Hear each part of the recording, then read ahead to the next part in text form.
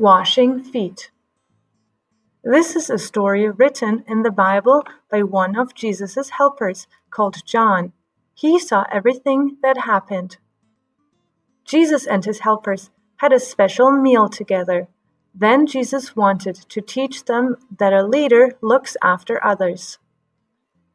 He got a bowl of water and a towel. "I am going to wash your feet," Jesus said. His friends were surprised. Jesus knelt down and began to gently wash their dirty feet and dry them on a towel. Peter was upset. "Why are you doing a servant's job? You are our important leader," he said. But Jesus was showing them that a good leader is not too important to do anything for other people. It was Peter's turn. "You will never wash my dirty feet," said Peter. "But I am being your true friend," said Jesus.